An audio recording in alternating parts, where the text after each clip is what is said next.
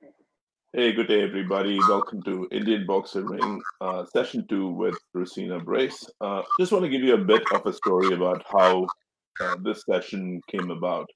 Um, After the interview, which went rather quickly for me, in terms of, hearing all the wonderful stories, her knowledge, her journey so far, I realized that I had still had a lot more questions to ask on a lot of topics that I felt would be really important not only to me but also to all the viewers that are watching this web chat. Um, so one of the other things that I wanted to talk about was what I had listed in the interview. The poster that we actually published on Thursday and also on Friday. Thank you to the IBR team for putting together such a wonderful poster. And in my IBR team, I just want to take a quick moment to recognize and also thank the other team members who have been instrumental in actually making this work and happen. Uh, the IBR core team comprises of Kadir Narayan, Satish, uh, Jaisima, and Sushant. Now, we have an interesting pair ahead of you today. We have important topics that we're going to talk about. We're going to talk about health.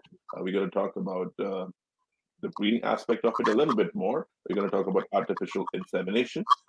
And also, we're going to talk about the selection of a puppy and how to rear the puppy, and also about handling and grooming. And Rosina is also going to share some knowledge about judging as well. So we have a lot of interesting questions ahead of you. Now, of course, you will have questions as well. So feel free to place your comments with questions so that we can actually ask that from Rosina. Thank you, Rosina. Thanks for that. For your patiently waiting for my introduction to complete. I thank you again for your time. How are you doing? I'm very well, thank you.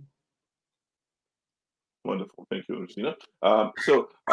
We talked about a lot of different things, and I actually wanted to talk more specifically about a few topics. So, starting with health testing for boxers. I just want to give a little bit of premise on about health testing, because health testing is a part of ethical breeding, and the quality or the longevity of the puppies are extremely important. And with that premise, I wanted to actually start the interview with my first question to you, Rosina. How important do you think health testing is to a breeding program? Well, I think it's very important. It's the foundation, really, of the breed. And as breeders, we are the custodians of that breed, and we must do everything we can to ensure longevity and health. Right, true. Now, could you talk us about, I know you've seen the evolution of boxers. You've seen the time when we've moved from a point of no health testing to health testing now. How did that come about? Well, I think myself that people become more aware of things, and there are more health issues in our breed, the boxer, in my opinion, that there has ever been. And some of them have just recently popped up, you might say, in the last year or so. And it's quite devastating to think that these things can happen. And we're in Australia fairly isolated, so it has to come in from importing of dogs, in my opinion.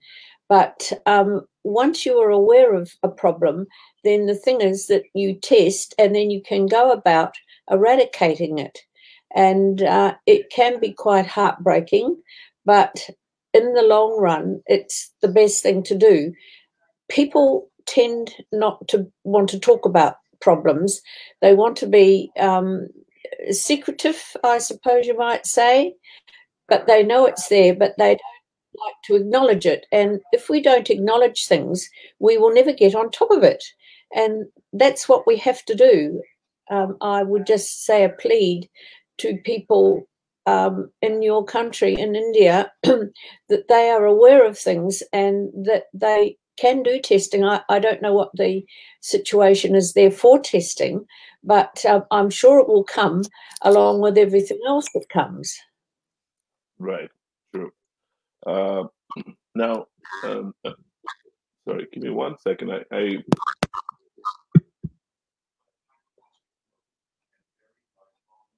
Oh, I cannot hear you. I cannot hear you.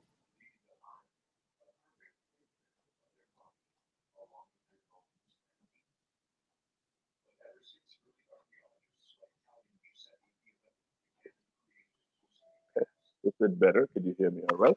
Well, I can hear you now. Yes, I couldn't before. Okay. All right. No, you've dropped off again. It keeps coming and going. Oops. Is it better for you now? Can you hear me? Better now, yes. Wonderful. Okay. All right. Thank you, Rosina. Thanks for sharing that perspective. Now, what I wanted to actually ask you was get more into health testing, at least from the aspect of a litter. Now, we've heard about it. Boxer puppies, breeding boxes, as you said, is not easy. It's a complex process compared to other breeds, where it's far more easier to breed a litter. Now, when it comes to boxers, we also know of this issue called as hypothyroidism. Would you actually attribute hypothyroidism to diet? When I say hypothyroidism, you're talking about puppies that actually get absorbed by the uterus. What do you attribute that to? Well, I can't say. I mean, I'm not a veterinarian, and some bitches can absorb their babies. They can, if you have a scan done at around about 4 weeks. Some breeders do it a little earlier, but it's very hard to determine whether there are babies there or not. It depends on the equipment that the veterinarian has, and there can be puppies there. But by the time the bitch is 9 weeks into gestation, there are no puppies, and they have reabsorbed them. And there seems to be no real reason as to why. What we do is we do swabs, vaginal swabs, for any females that are to be bred, and they are done at around about 1 day or 2, no longer than 3, into the season. Now, that ensures that the bitch is not carrying any bacteria. So, you try to do everything you can to make certain that you're going to have a very healthy whelping, and that's the main thing. Sometimes if you're doing a frozen litter, the vet might say, well, why do you want that done? And then you're going to have an elected cesarean. But we do it anyway. We do everything that we can to prevent anything going wrong. And we have been very lucky in that respect. So, it's all about keeping in close contact with your vet and your elders, or if you have a mentor to help you through this. Not many people, I find, are willing to help new people. They're not. They feel that they are encroaching on their domain. And I think that's a great pity, because, we can all learn something from each other, and we need to help each other to benefit the breed. That's really what it's all about, the breed, not your own personal predicament or space, whatever you want to call it. It's a shame, really. True. Agreed.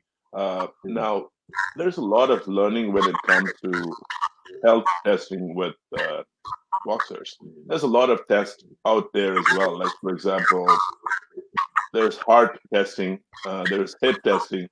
How important is heart testing for boxers, according to you? Well, I think it's very important. I think that when you breed a litter, you need to go to a sire who is heart tested, and you need to make certain that your female is heart tested as well. And everybody should be, both parents, I should say, should be healthy. And what we do is when the babies are 6 weeks old, they are inoculated and they are heart tested. That is done with a stethoscope, and it's done both sides of the heart. And then they're done again at 12 weeks, and then we have them tested again at 12 months. That is again done with a stethoscope. If there's no murmurs, which one always hopes that there isn't, and then there's no need, in my opinion, to take that any further. If along further that there is problems, then you have to go to, we have heart specialists here who deal with canines, and then you have to take that step further. Luckily for us, we haven't had to do that. But I think that, you know, when the babies have their inoculations, and the 3 up until 12 months. And then after 12 months, we don't have another inoculation until they're 3. And then they don't need another one. That over-inoculations is not good because it doesn't help them develop their own immune system, which is very important. Right. It's like a baby, a human baby. They must build up their own immune systems. Right. True. I agree. Now, I just want to take, I just have a question based on what you said. Like, for example, you are, you're a boxer lover, but you have also done the journey. You've taken other roles as well. You're a breeder. You handle your own dogs. You are a judge as well. Now, from, when you're actually picking a winner as a judge, you're actually promoting that particular dog as a sire.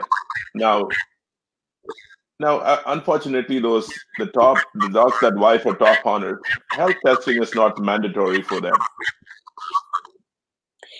Let's say, for example, I just want to quickly finish my question. Now, if clearing the health testing is made a mandatory requirement for a dog to be considered for the highest honor, would you support it?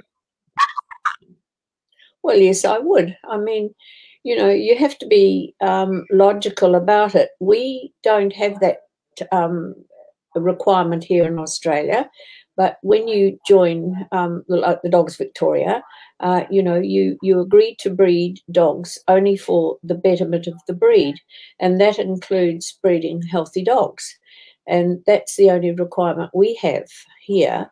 But I think that's a fairly good thing. But you're speaking about males. What about the females? Right. Sometimes when you're judging, and quite often, the female will go best of breed over a male. I've had that happen many times. But, you have to look at both sides of the sex, the male and the female, and it's very easy for people to be sort of memorized, one might say, by a male stud dog, and because he does a lot of winning, they might want to use that dog. But you have to look at what is behind the dog, and you start, of course, with the pedigree. That is very important, and to see what is actually behind the dog as well. True. Again, excellent segue to my next question about pedigrees. Thank you for that segue. Now, I know that you've bred a lot of litters over the years, Rosina, and as a breeder, I've heard, in talking to breeders, I've heard that planning the breeding involves a lot of exhaustive analysis about or research of pedigrees. Now, I know this is actually a knowledge transfer session, and you're sharing your wealth of knowledge with people, fanciers. Could you simplify the process in terms of what is the planning involved, or what does the research process look like for new breeders? Well, that's sort of, as I've said before, breeding dogs is not really for the faint-hearted. It starts off with the female and the male, of course, and you would look at the pedigrees. And today, it's easier to look at pedigrees on the computer than it used to be. Have to look at them from pages and pages of paperwork, and you what I would suggest people do is to take into consideration the first 3 generations and then take that back to 5 generations.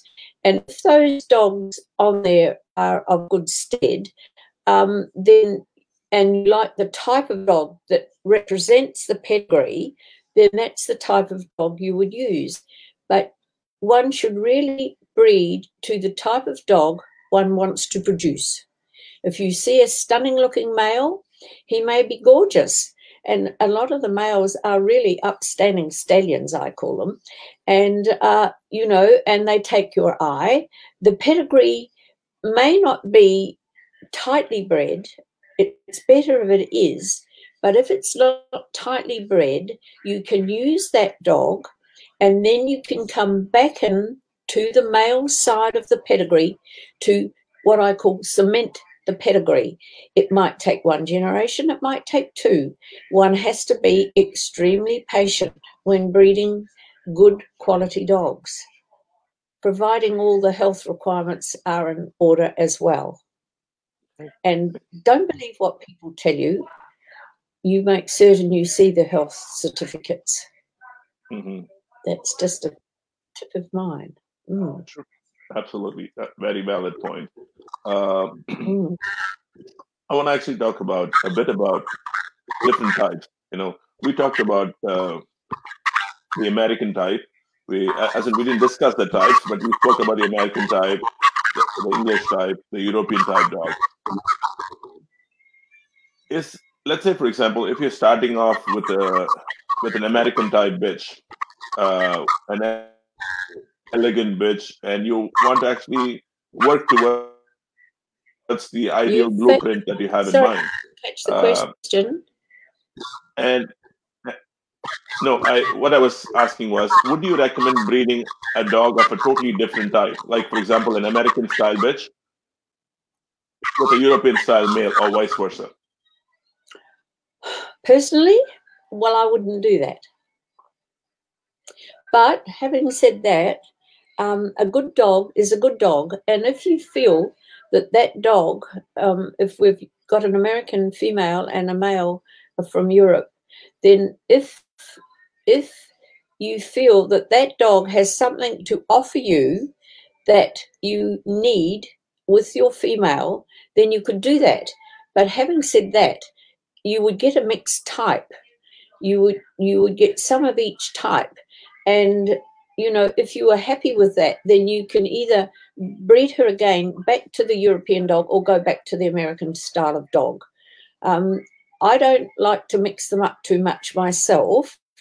I like to go with what I know and what I've learned over the years, and I can fairly well predict from using different dogs that we have exactly what we'll get.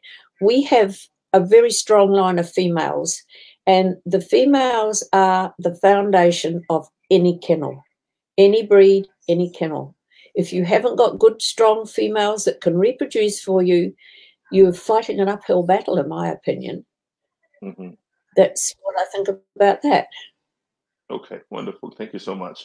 Now, a boxer is a man-made breed. We all know, and we've all gone through that research. The unique part of the boxer is also the type of the head. You know, we call it the brachycephalic type of a breed. And we're constantly fighting a battle to produce a dog with an upturn, whereas the nature is actually trying to correct that, you know, with a straight bite, not with an upturn. What are your pointers to produce the correct upturn on a consistent basis? Well, you're right. It's a brachycephalia breed, and we want them to have a straight jaw, which is against Mother Nature. Mother Nature generally gives a rounded jaw. But we like the dog to be undershot, because you've got to realise that this is a holding breed. It's not a rip and tear like a Doberman. This is a dog that will latch on and hold. And originally, when they used them in the very beginning for bringing down bulls, they used to have to grab hold of the side of the neck of the bull and hold on. And the undershot jaw allows them to do that with great strength. they also have, I might add, lines from the corner of the eye down towards the muzzle, and that was built like that into the breed to allow the blood to run off, so it didn't run into their eyes and blind them. And they held on, and they can hold on. I can tell you, they can hold on if they latch on to something new. Or we have trouble with possums here. And the girls, the three little maids, I call them, they go stalking at night, and I have to be very careful and watch that they don't get any of the young possums. They won't let them go, and they are a very, very powerful jaw. The canine teeth, of course, are set, and the upper jaw is slightly concave to be able to hold. You don't want a pincer bite. You want a bit of a gap, and that gives the correct bite, and also a good chin, which is called the rapandus. And we need to be able to see the rapandus when viewing any heads from the front and the side. Right. Not a lot of overlip hanging over. That's not functional to the breed at all. If it was to do spread. Rosina, about the bite that you mentioned, I know that the breed standard actually does not considers wry mouth to be a disqualification. You are advised, or one is advised, not to breed a wry mouth dog. Do you think wry mouth is genetic, or is it basically something which happens because of the puppy's upbringing? Oh goodness. Well, a wry jaw is very unpleasant.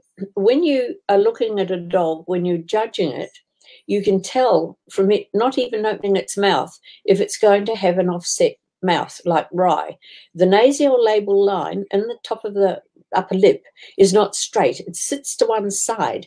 And when judges look at the dog's mouths, they should check each side of the jaw to make certain that the canine teeth sit equally apart and that they are in a square locking sort of position. A lot of judges flick the lips open, and that, if you can put your finger there and hide it, and a lot of handlers are quite smart about hiding bad mouths. I don't like to see a dog with a wry jaw. I don't know, really, we don't have that problem here, but they are in the breed, and I don't think they're as much in the breed as they used to be. Certainly not in this country. People are quite, particular about the mouths of the dogs. They've got to be able to, eat the food correctly and not chew to one side all the time and wear those teeth down. I don't have a lot of experience with wry jaws, so I can't reiterate on that anything. When you're looking at a baby puppy, sorry to interrupt, but my question was: is this nature, or is this something which happens because of the upbringing of the puppy? Sorry, you keep coming and going. I can't get the question. Okay.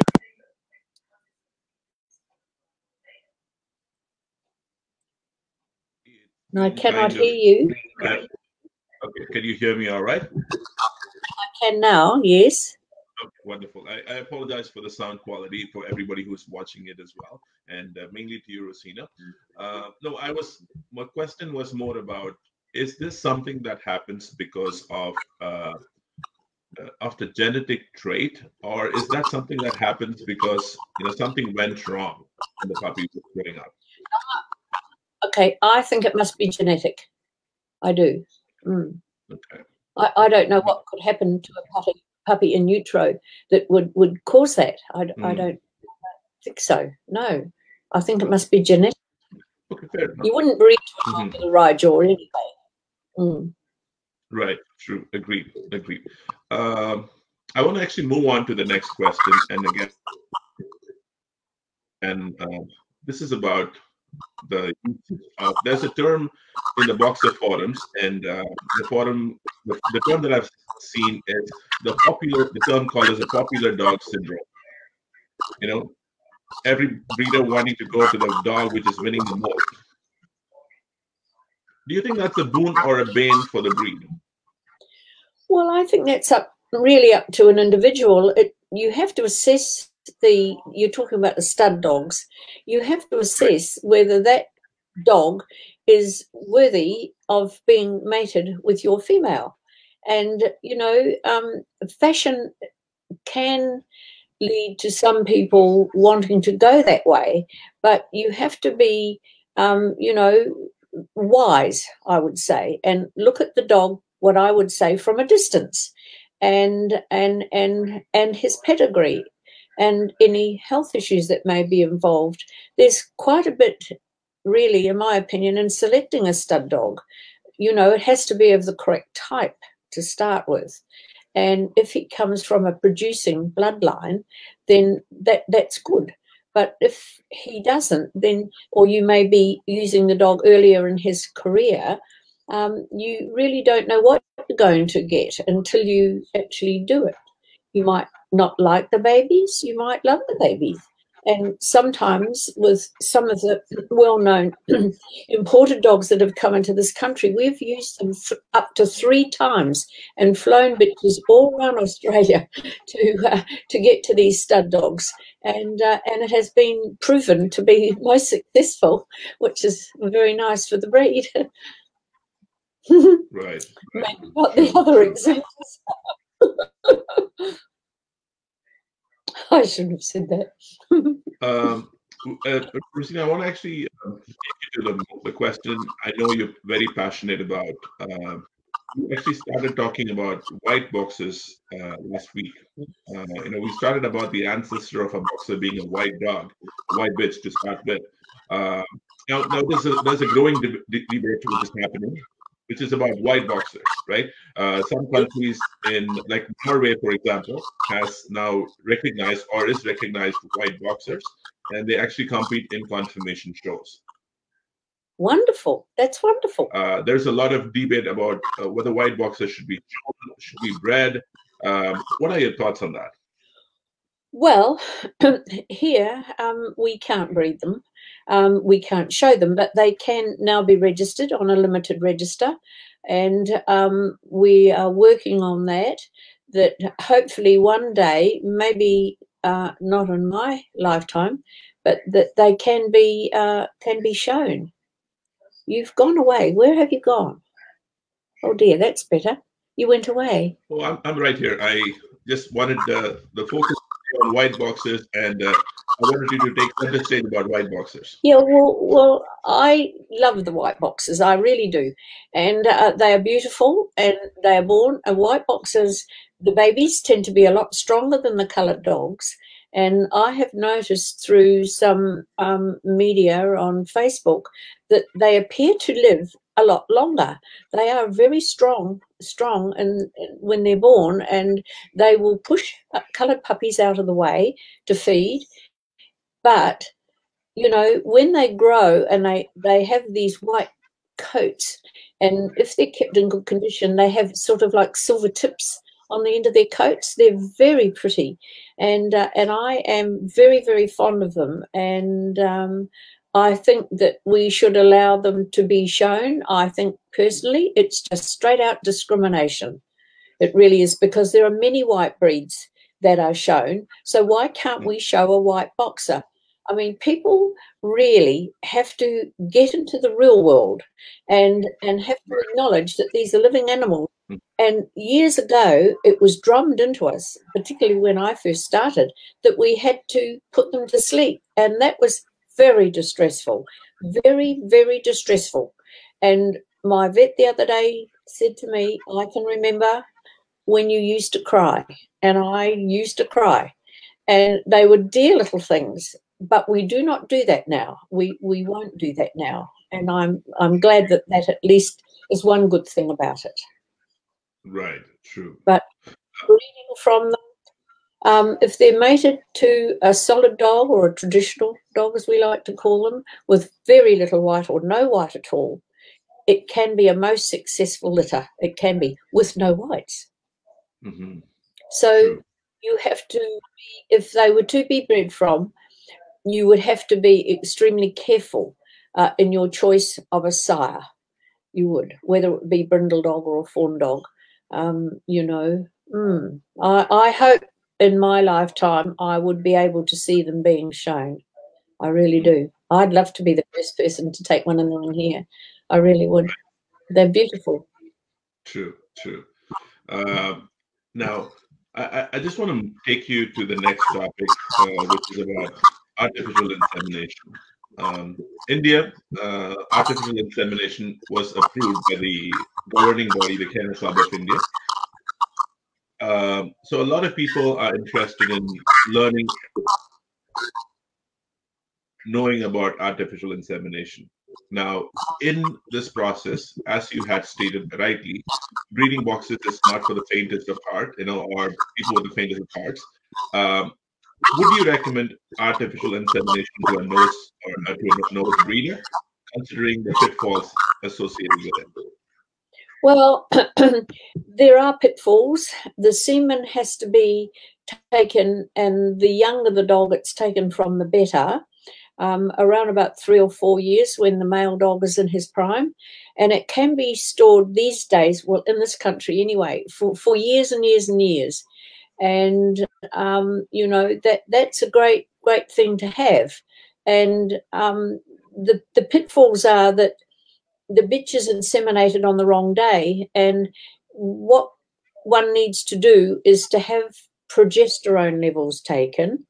And they're generally started, in my experience, from about day 7 or 8. And then they're done every couple of days. And when the bitch is about to ovulate, that's when they are inseminated. There are 2 ways to inseminate. You can have it done surgically, or you can have it done without an anaesthetic, and the semen is thawed out, and then it is just put into the bitch with a catheter.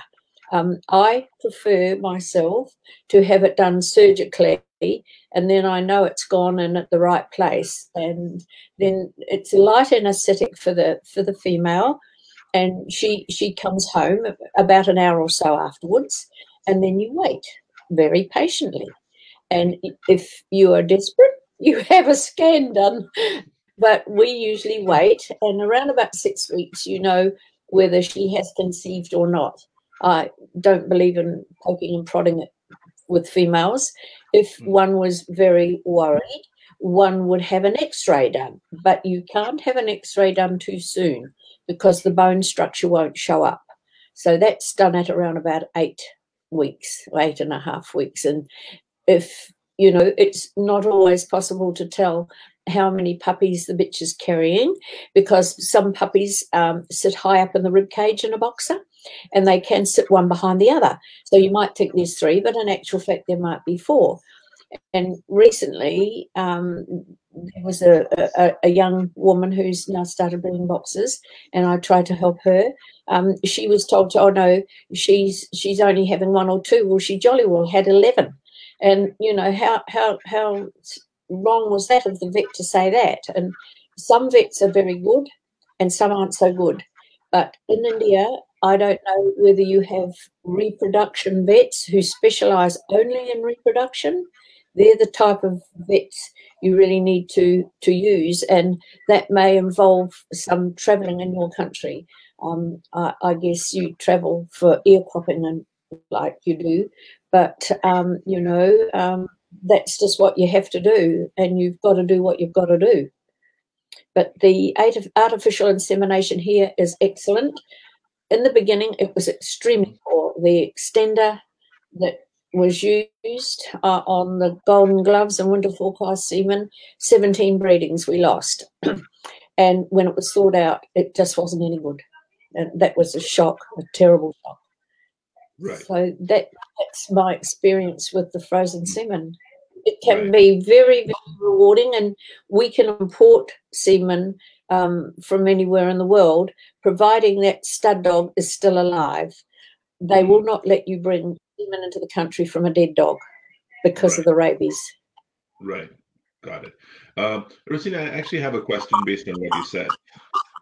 Now, in the US, or when it comes to artificial insemination, there is a DNA, or let me rephrase my question.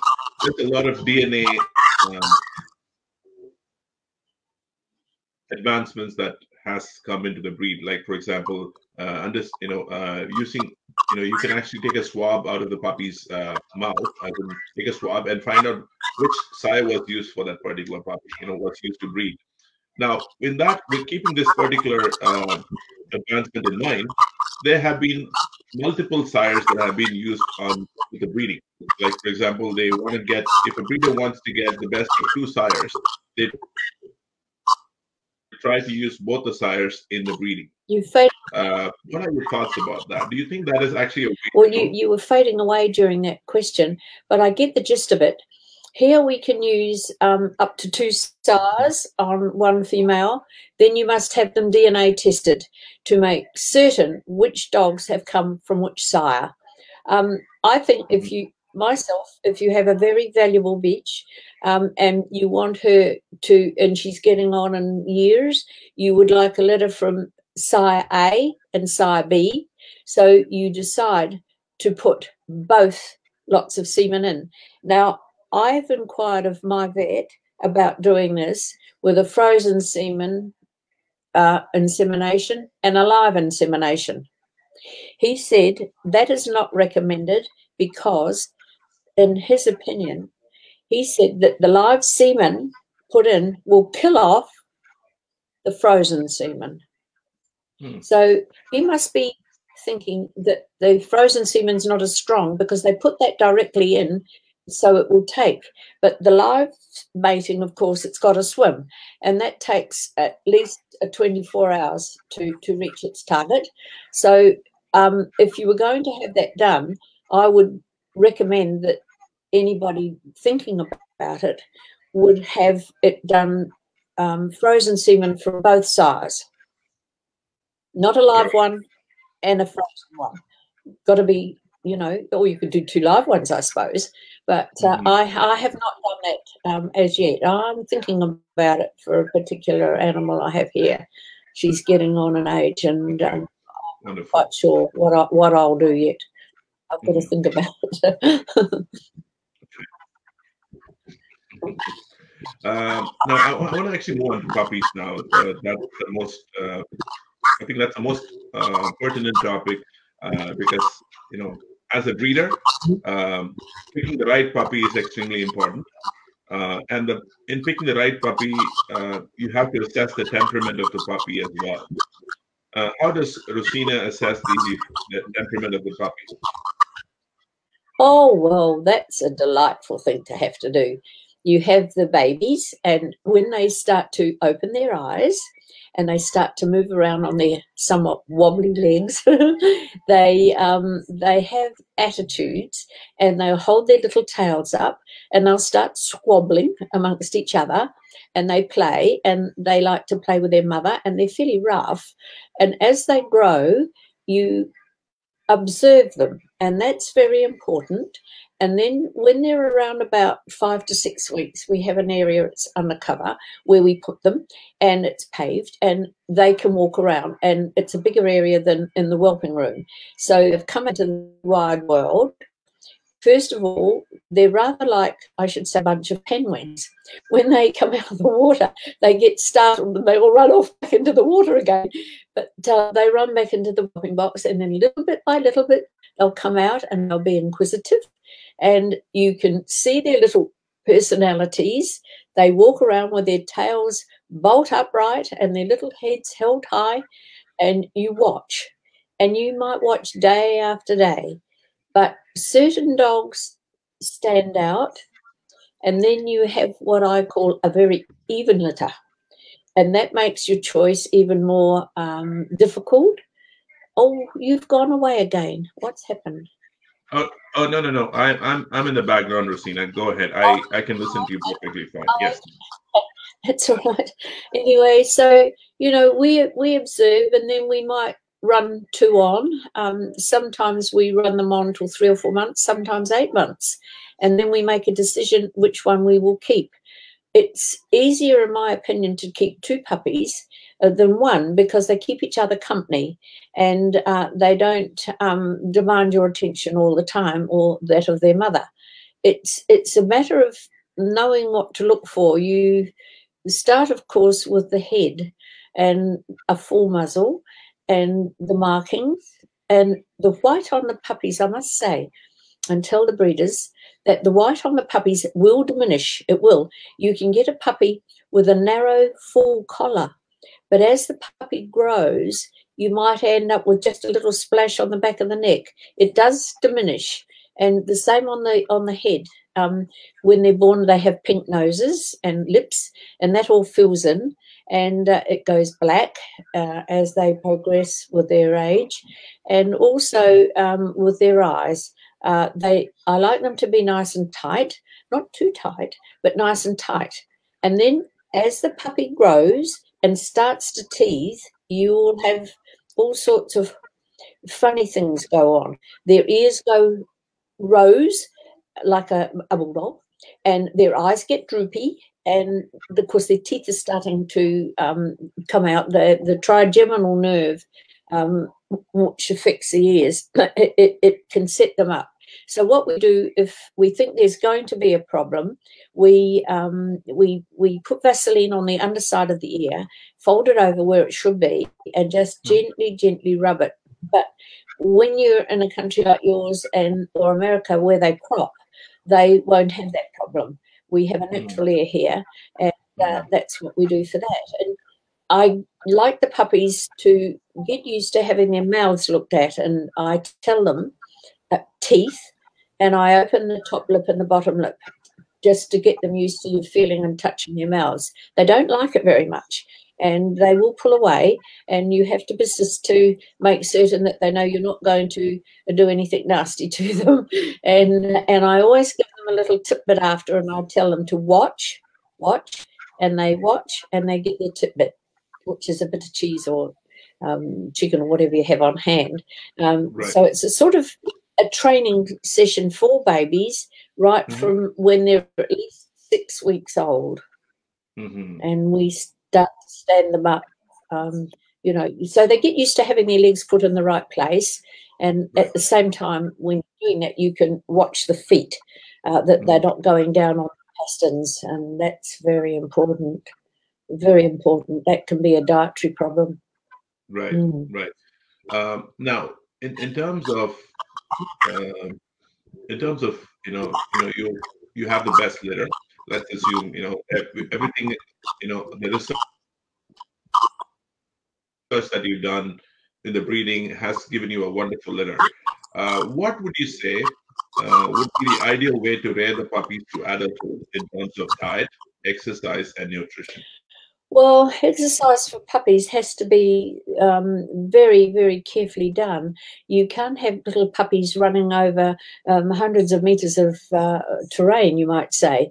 They should be confined. We don't let any of them out of the conservatory until they have had their inoculations, and then about 10 days after that.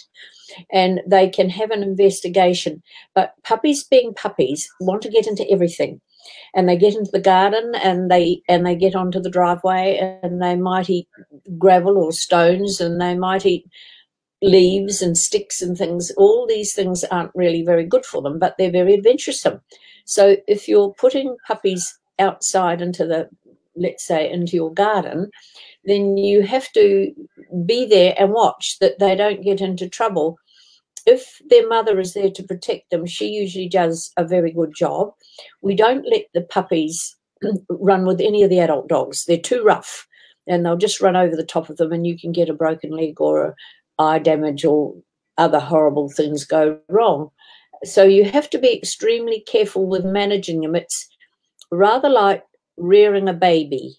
And, when the baby starts to crawl and to stand up and open up cupboards and get into mischief, you have to watch, because baby puppies of any breed are very adventuresome, and they have no fear, and they can come amiss sometimes. You have to be very, very watchful. Right, true, agreed. Now, on the topic of diet. Yes.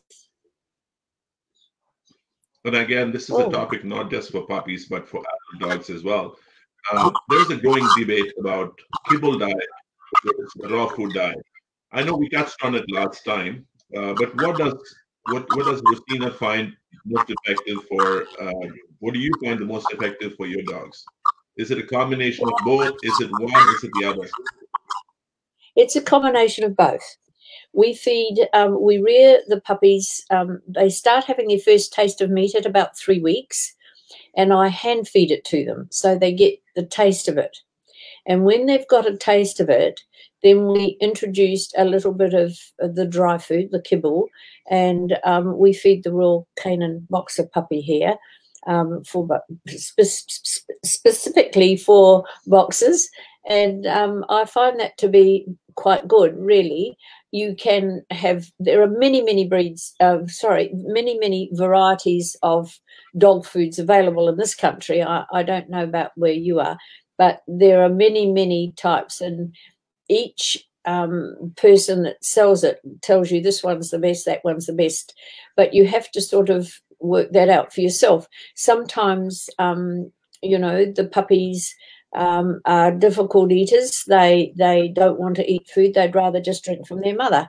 And, you know, you have to wean off gradually so she's not encumbered with milk, and they're not unhappy in the toilet department, because anything that you give them is strange. It can have a horrible effect, and you'd be cleaning up with mops forever. But, you know, it's the kibble we feed and the dry food we feed. With the adult dogs, we give them 2 parts of raw beef to 1 part of dry food. And we give vegetables. Orange vegetables are the best for dogs. And we feed silver beet, not the white stalks. And they have sardines and they have eggs. Now, babies should never have a whole egg unless it's cooked. Babies should only have the yellow part of the egg, and because the white part has avid in it, and that's detrimental to their growth plates. And you don't want to be having anything going wrong with the growing and the growth plates. So, you know, it's and we don't give eggs to babies every day. They might have it, you know, every second day. They can have a little bit of sardines. It's very good for dogs, the ones in oil, and the adults have that every second day. And they also have coconut oil on their food for their coats.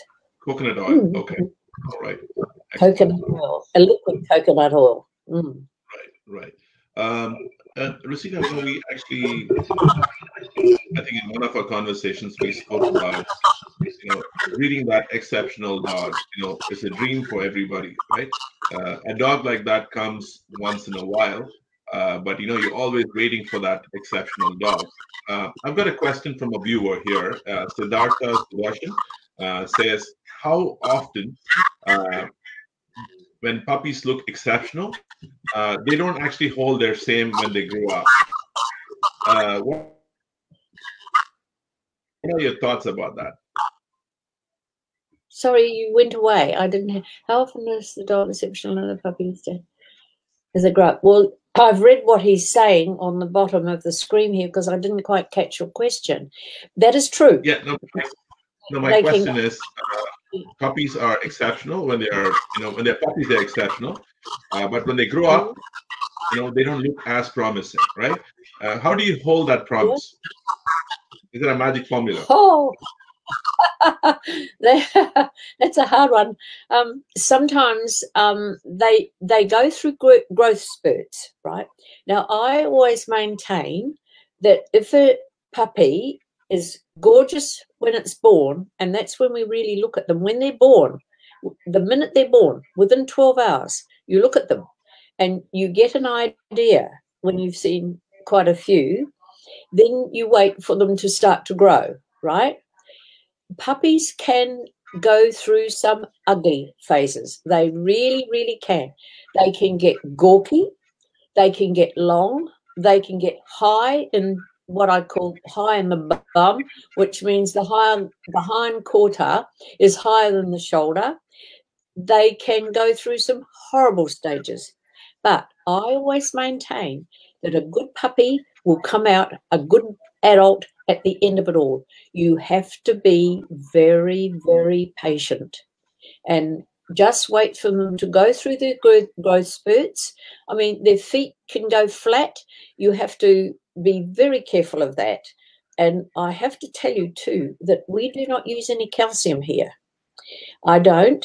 I've been down that road, which was a disaster. And I don't use any because I personally believe that my dogs are on a balanced diet. And it's all to do with that. And as the puppy grows, they should be given at least 2 to 3 meals a day, well spread out, of course, to help them absorb all the food that they need to make them grow properly. And they, as I said, they can go, and I've had some go through some horrible stages. Excuse me, really horrible stages. Winter forecast was one of those. Right. Right.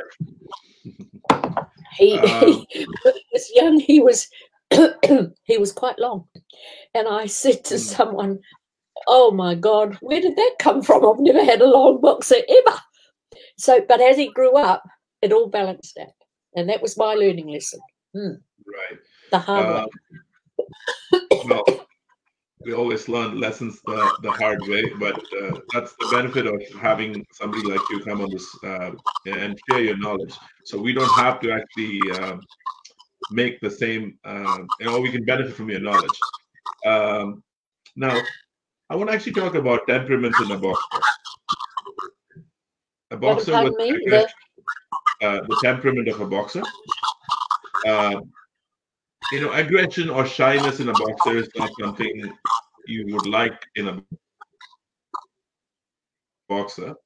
But if you had, let's say, for example, if you had a dog, or if one has a dog like that, would you recommend that the dog not be shown or bred from? You're fading away. I'm sorry, I didn't catch the last of the question.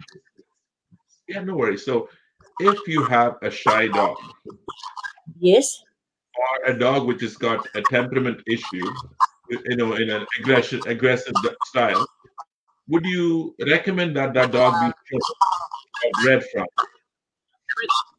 No, I wouldn't recommend a dog should be bred from. No. That's not the boxer. The boxer is his temperament. He's known as a clown. Now, a clown is a happy person and likes to entertain, and the boxer should be full of life and joy. And, aggression in a boxer is not a good thing. If the boxer is aggressive, you have to wonder what has happened to that dog in his growing ages that has made him this way. Is it a human intervention? Some people are very hard on dogs, and that's not to be tolerated, in my opinion. You have to be gentle and you have to nurture them along. And one would have to wonder, I mean, it's not indicative of a boxer to be aggressive. Shyness is a different thing to aggression. A dog can be shy. He may be shy because he's insecure. So you have to find out what has happened to the dog and why is he shy. There must be a reason, because the boxer is not made that way. And it's a foreign, you might say, a foreign temperament for him. He shouldn't be that way. I wouldn't show a dog that was like that anyway, and I wouldn't breed from one if I thought that it was indicative of that particular dog. I wouldn't. You don't want that. That's not what the boxer's about. True, agreed.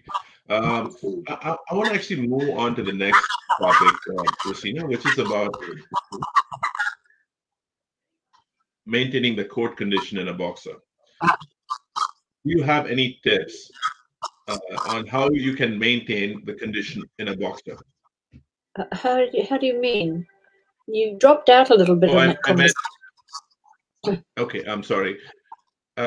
India is a Yes, hot country, yes, it and is. the problem that we face is the coat gets extremely dry, and the boxers develop, skin patches, which is not pleasing to the eye, and it's not good for the dog either. Do you have any tips to share on how to maintain the dog's coat in hot conditions? Oh goodness. Well, they should be kept in. I know it can get hot there, and it also can get very cold. And I think the dog needs to be kept in an even environment and in warmth, around about, I would say, between 18 and 23 degrees of heat or temperature. And some people may have keep their dogs in India in their homes, which would be regulated for humans, and therefore the dog would be comfortable. The dog needs something soft to lie on, and a bed, like a hammock bed up off the ground, and we put carpet on ours and a blanket as well. But to keep the coat condition, a lot of that is to do with what the dog is fed as well. And there are certain preparations you can rub into the coat. I use quite a few horse preparations, which are excellent on the boxer's coat because it's a tight, smooth coat. You can rub the baby oil into the coat and scrunch it up a bit, with your fingers, and then wipe it all off. That'll put some like lanolin into the skin to make it supple. It's a bit like treating a baby's skin. You don't just bath a baby and put lots of powder on. That doesn't work. You put some moisturizer on. And if you can put a good quality moisturizer on a boxer's coat, particularly on the nose, because their noses tend to dry out a bit and they can become quite crusty. And you can use Vaseline for that, which is probably easier for you to get than what I use. But there are many preparations you can get. And the horse products, I don't know what the equestrian following is like in your country, but here it's quite strong. And we have numerous, horse shops that sell all sorts of things, and particularly the good shampoos, and the purple shampoo I use for the white. And that brings the white really up well. So, it's you have to look after the dog like you would look after a baby. And that's what I say to people. If your baby gets sick, don't run next door. You go to a doctor. So if your dog is not in top condition, you will go to a vet. True. I want to actually ask you about showing now. You have gotten great success being a handler yourself. You actually, you've shown your own dogs, most of your own dogs, and I know in Australia professional handlers do not exist or are not allowed. Being an owner handler yourself and observing other owner handlers, what are the common mistakes that you notice owner handlers do? That's easy. They run too fast. They think they're in a greyhound race, and the dogs are flying all over the place. And the people are going flat out and usually running out of breath, like I do. But anyway, I think that is the commonest mistake people make. They take the dogs too fast, and you cannot assess correct movement if the dog is moving too fast. It rockets around too much, and it doesn't hold together well. The dog should move at a steady pace, which has got reach and drive. Right. And that's what you want to see in the ring. And it's a nice steady pace. It's not slow, but it's not flat out fast. It's nice and steady, and that's the way the dog should be moved.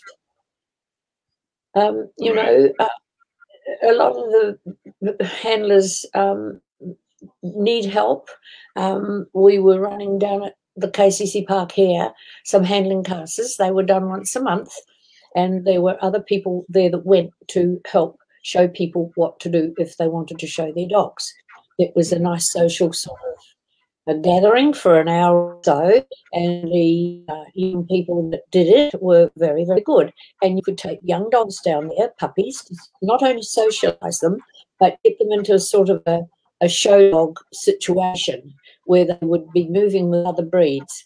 I find that when the boxers are first taken out to the show ring, they're good with their own breed. But then when you progress into classes from baby puppy through to open, well, mainly in the younger generation of dogs, they're not used to having other dogs behind them or in front of them. And we judge dogs here in alphabetical order.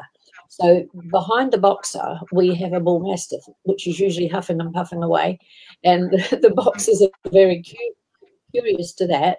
What I do is I get my dog and I turn it towards that dog that's making all the noise. But there's always a suitable gap between each dog. We're not allowed to cramp up here.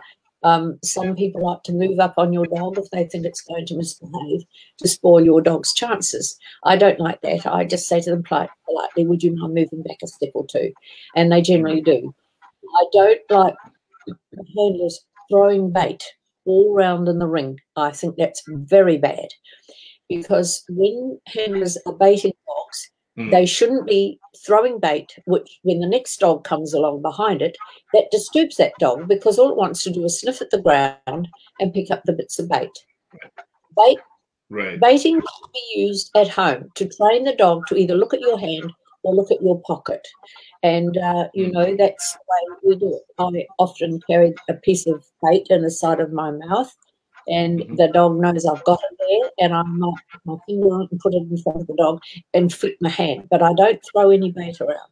And I think that's not a fair game, really. You know, it's not a fair game. Right.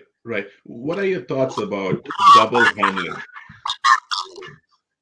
Oh, I don't agree with that. We are not allowed to do that here. There are penalties for it if you're double handling. When they have the German Shepherd shows, they have people running around the outside of the ring, yelling and screaming and waving cloths at the dogs and throwing balls in the air. And, you know, it's a very, very rowdy scene. I don't agree with that. I think the dog should show on its own merits, myself. That's what I think about that. Right. I actually wanted to ask you, Rosina, what is the optimal size for any breeder to actually have in terms of the number of dogs? Would you say 5 is the right number? Would you say 50 is the right number? What is the right size? Well, there isn't any. I mean, that's up to the person that's looking after the dogs. I think you know, a half a dozen dogs, you know, is usually good. Some people only keep females, and then they go to outside stud dogs. That's their choice, and that's quite a good way to be. If you keep a stud dog, you might tend to use that rather than go to an outside dog, because the dog's there, it's handier, and there's expense involved, of course, when you're using outside dogs. But if you can afford, you know, I would think no more than 10. That's a lot of dogs to look after, and make certain they're all exercised and groomed. And I wipe my dogs over every day, check their ears and check their teeth and their toenails. And it's most important the toenails are kept short, and I do mine with a grinder, and they hold their foot up, and I just go zap, zap, zap, and it's all done, rather than cut them, because that makes a noise and a squeeze on the foot, and they don't like that. But, you know, it depends really what your facilities are as to how many you can keep. But I think that the days of the big kennels, particularly in America, has gone. People can't afford to keep a lot of dogs anymore. Food is expensive, and here we have council regulations, and you have to get permits, and, you know, it's sort of a bit prohibitive, really. That's what I think about that. I want to actually ask you this question as somebody who's stayed in the breed for many, many years, and this is also going to be my last question to you as well. you have been in the breed for many years. How do you keep yourself motivated? You've bred a lot of champions. You have actually produced some really nice dogs. But what keeps you going? Well, that's an easy question. It's my love of the boxer. It just is my love of the breed. That's what keeps me going. They entertain me. They're the reason to get up in the morning, particularly now when it's so very, very cold here. 2 degrees here again this morning. And they sleep indoors, and we have a really large room for them. And they all have their own individual crates, which I call their little bedrooms. And they have to be put out and to do their toilets. And that's the thing that keeps you going. It's you know, it's easy to want to lie in bed all day, I suppose, in the cold weather. But when you have you know, a number of dogs, you have to get up and you have to do that, and then puppy little Samuel has to be fed, and mothers, and some of the bitches here are losing a bit of condition because of the cold weather, so they've all have breakfast, and the others all have a great big dog biscuit. It's you know, they all get their tidbits, and then they wait at the back door, and some call out by barking. They want to come in. They've had enough. They might only go out for 5 minutes, and no, we want to come back inside into the warmth, and that's what happens here. You know, it's just my love of the breed. When I lived in New Zealand, we had some Boston Terriers from Canada and the UK, and they did very, very well as well. But I had a young family to raise with my then husband, who's since passed away. And I have 3 children, 2 daughters and a son. And, you know, the Bostons were quite nice, but really not my cup of tea. I had the boxers first, and we still had a couple of boxers with the Boston Terriers. But when I came to Australia, there were 2 came with me, and Babaloo, Annis, Showstopper, she was the first one that came in, and the old dog Bo. And they came, and I went on from there. You know, it just sort of to me there is no other breed. I'm not interested in getting lots of breeds. I know there's some lovely dogs, and people probably think their dogs are the best too. But I happen to think that the boxer is the only dog for me. It's full of and temperament and energetic, and I like that. Keeps me going. Rosina, I want to thank you so much for your time. I actually, after the first interview, I actually came back to you and I asked you if you would do another one, and you graciously accepted. And what an interview it has been. I found it extremely useful, and something which I will go back and look at if I had a question or two. And I'm sure we covered a lot of topics today. I again wanted to thank you for the time. Now, before I go, I just do want to thank my team, which is helping me in the background. I want to thank Sushant. I want to thank Satish, Jaisima, Kadir, and of course, if I missed out any names, I want to thank everybody, and I want to specifically thank you for your time. Well, you're very welcome, and I hope that I have been able to help in some small way, and and I wish the boxers in India all the best. You've got some lovely dogs there, and I'm sure you can become really top.